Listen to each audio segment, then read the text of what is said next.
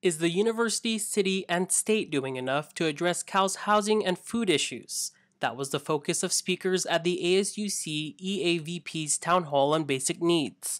Elected representatives and experts described Cal's current food and housing circumstance as a crisis. But now we have to fight off all of these cuts that this administration is trying to make.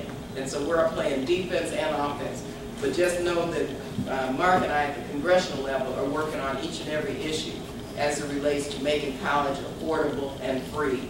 Lee added that students should worry about passing classes instead of their basic needs. At UC Berkeley, the university only provides housing for 22% of its undergraduates and just 9% of its graduate students. Nearly half of undergrad students are food insecure. That number is 25% for graduate students. Where the issue is not that students are not being responsible, is that if you were in the 1960s or 1970s, if you worked a part-time job during the summer and if you worked a part-time job during the school year, you would pay your total cost of attendance. Today, working the same hours and the wages that are available to you, you can only pay 1/3 of your total cost of attendance.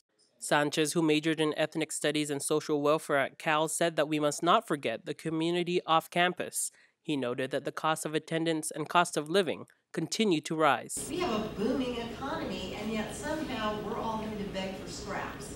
So I want to put this back a little bit on the university and the cities working to go to the state and say, this is a shared responsibility. It is not just our responsibility. The panel also touched on efforts locally and statewide to address the crisis. The city council in particular is looking to increase the transfer tax on high-value properties. Panelists touched on the issue of apartment rates for students who are constantly on the move.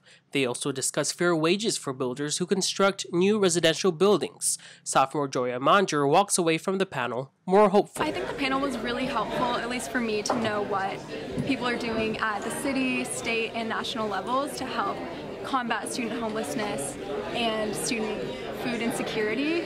So it's good to hear from politicians who are really have their heads in the right place about helping students.